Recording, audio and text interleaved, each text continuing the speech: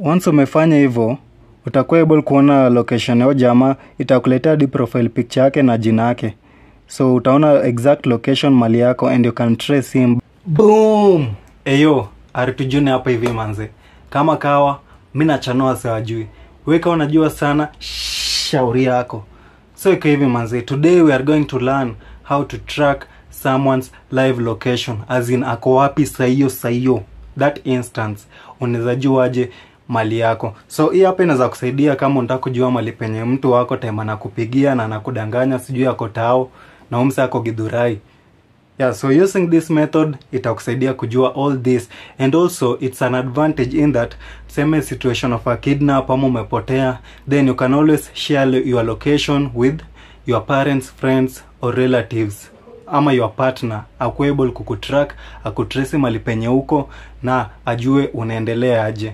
So in case of situation ya kidnap ama kulost, you can use this. Then the other advantage is that itakupea pia location ya nearby restaurants, gas stations, nearby buildings in case you are lost ama you are in a kidnap situation. So let me show you two methods you can use to track the live location.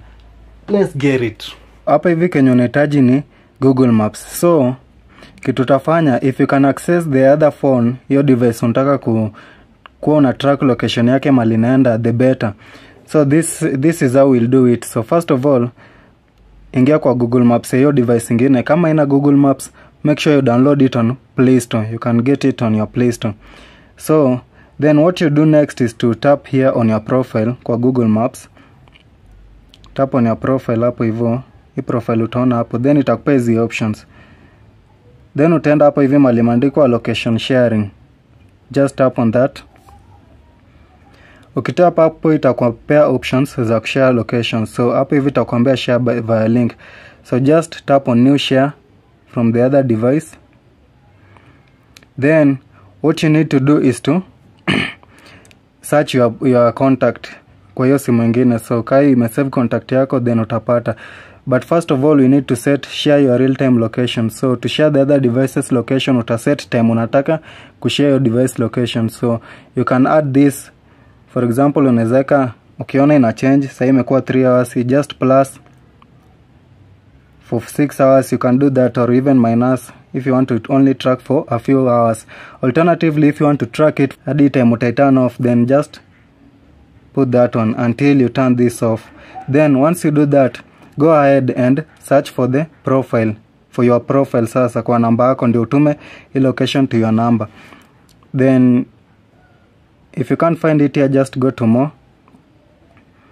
then wait for your contacts to load, then just search for your name or your contact in the contact list. So let's search this. So I'll share the link to this location. Then it will tell you like this: anyone with this link will be able to see your name, photo and real-time location for up to 24 hours. So pale hivyo nimeweka for 24 hours, so it will track for 24 hours. You can always change this. Now, once you tap share, it will send to your phone.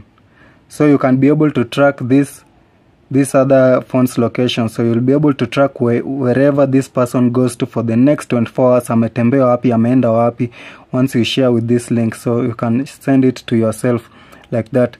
Then itakujia, so see my real-time location on maps. So you'll be able to see where this person is for the next 24 hours. Once you tap on this link, it will lead you, then it will direct you to their location. When you tap like that, it will just load and it will show you their real-time location, their live location. When you tap on that, itakupeleka hapa hivi. So kama unaona, so it will bring for you the location of the device of the other person.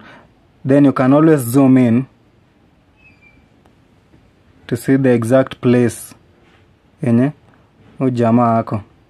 So you can zoom in, then itakupea to location. You can zoom in as much as you want, then you can follow the other persons and trace the location palipenye yako. So unaona inanionyesha exact place. So you can always check the other. You can keep zooming in until it gives you the exact location of that person. Once you tap that link, that's it.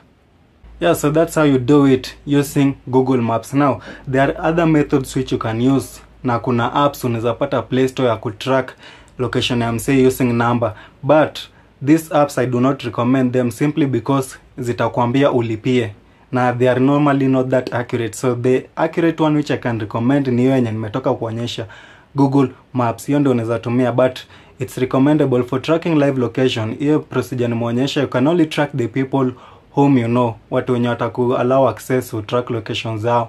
Now if they don't, then shauri yako, jua tu ni illegal ku track location ya msee bila kujua. So use Google Maps the legal way and the free way, the best and most accurate recommended way. Google Apps is the way to go. Don't use the other apps on Play Store. Au sio?